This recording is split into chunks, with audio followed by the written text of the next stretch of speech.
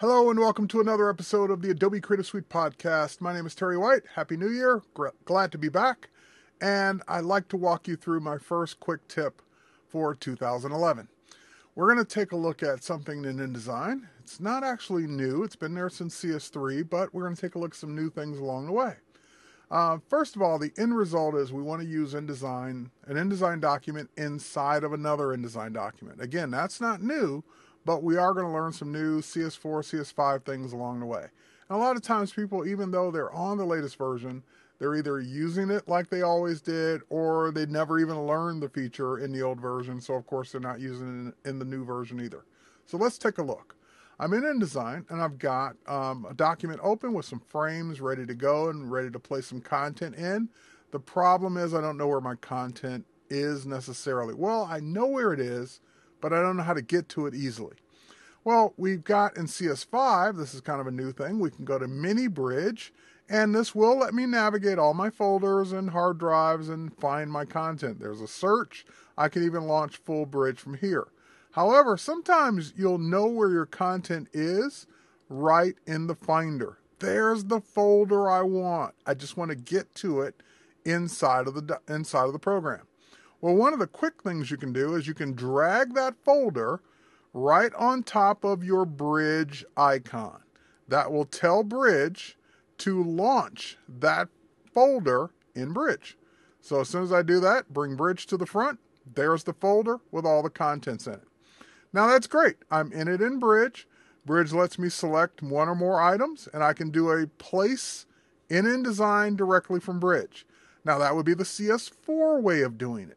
However, in CS5, I've got the ability to use MiniBridge. But I want to be able to get to this folder quickly and easily in MiniBridge, and I want to be able to get to it often. So here's what I'm going to do. I'm going to go back one level. I'm just going to go up here and choose Go Back One Folder to where the folder is that I was just in. And now what I'm going to do is I'm going to use this area of favorites over here on the left-hand side. I'm just going to drag that folder into my favorites area. So now there's a folder there called Multi-Place. And the Multi-Place folder is now a favorite. If I ever want to get rid of it, I can just right-click on it and say remove it from the favorites. It's not going to delete it. It's just going to take it out of the favorites. However, now that it's in favorites, I can go back over to InDesign. And in InDesign, when I go to MiniBridge, guess what? MiniBridge keeps track of the same favorites that you have set up in regular Bridge. So I can go to that same folder, just like that. And now I can get to that folder from any InDesign document, no matter where I am, or any Photoshop file, no matter where I am, because Photoshop, InDesign, and Bridge all share the same favorites. Okay, so here we are. We've got the same documents here, same images.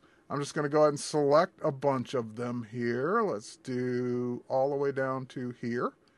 So that should have selected everything in between. I just did a Shift Select. And now I want to go ahead and place those in InDesign. So I just drag the whole set of things I just Shift Selected. And that will tell InDesign to place all of those files at the same time. Or at least load them into InDesign to be placed. Since I didn't drag them into any particular frame, what it's doing right now is it's loading the placement cursor with those images in those documents, and they're now ready to go. At this point, I can put MiniBridge away. And now what I can do is I can go through and tell it which frame to put which image in. It tells me I have 10 things selected. I can use my left and right arrow keys to go back and forth between the 10 things. And then I can say, bam, I want that one there. I want that one there. I want that one over there. This one up here. This one here. And this one here. And I want to skip the motorcycle, so I'll just go to the next one. There's some text. I'll place my text in the other frames, and I can keep going. Okay, so now this one here that I haven't placed yet, this is actually an InDesign document. So it's different than the rest, which are just images. I'm going to now hold down my Option or Alt key on Windows, Option key on Mac, Alt on Windows, to tell it to replace the other image that I'd placed. Now, it got rid of the old one, put the new one in the same frame, it's ready to go. So at this point, I've got 2 things left in my placement gun that I don't need, and what I want to do now is get rid of them. So all I have to do is one of two things. I can hit the escape key or just click on your selection tool to stop placing. So now those two are unloaded from the placement cursor. You're ready to go. So now I said that this was an InDesign document. Let's zoom in on it here.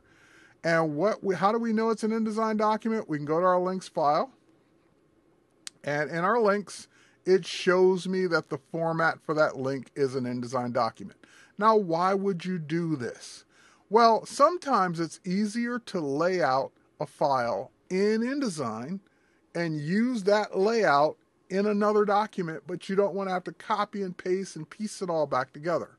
So by placing this InDesign file, it is now coming in as one solid graphic. So what that means is I can size it as one graphic. I have to worry about it falling apart or losing its format. I can also go in and do things like opacity or different effects on it. So if I bring up my effects panel here, let's go to effects. There we go. And in my effects panel, which I will dock under here, we can now do things like lower the opacity of that entire graphic, including the type.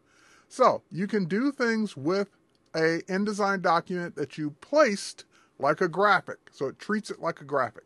I can't go in directly and click on the type or make any changes. I'd have to go back to the original InDesign file to do that. And yes, there's a way of doing that as well. So there you have it.